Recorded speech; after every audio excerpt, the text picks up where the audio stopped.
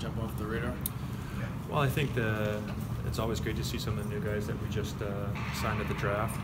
But I think the players who have been in our system here, Jake Denzel and Teddy Blueger, two guys who came out of college this past year, went down to Wilkes-Barre, were very helpful in our run there.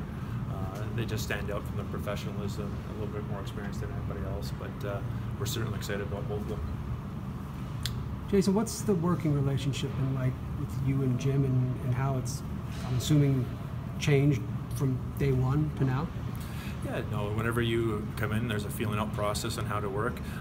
Actually, it's been very helpful having Jason Carmanos on our staff, just because he worked with Jim for so many years. So you get a little feel for what they did in Carolina, how they worked together, what Jim wanted in different situations. And obviously our group has changed with Tom Fitzgerald leaving, having other people such as Sergei Gonchar coming to the mix, Mark Recchi. But I think as the year went on, especially in the second half, just like our team, there was a comfort level with how we're operating with our scouts, how we're operating with our coaching staff and our minor league team, and it's been very enjoyable, and it's nice where we've come in the last 2 years. You're a guy whose name comes up a lot with other jobs.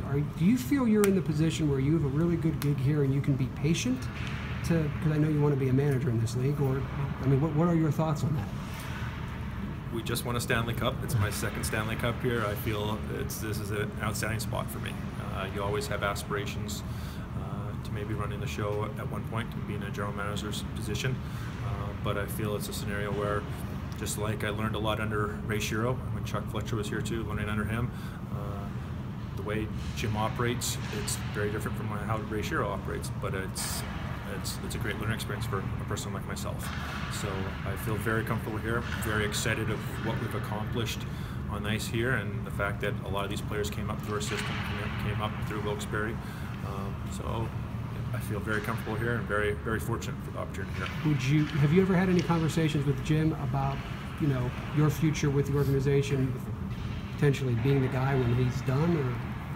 No, I've had a lot of conversations with him about just managerial styles or how he handles things in different ways. And I've talked to him in a lot of those scenarios, but to say about what his future is, or what the past, or what the future may hold for myself, we haven't had those conversations. No. The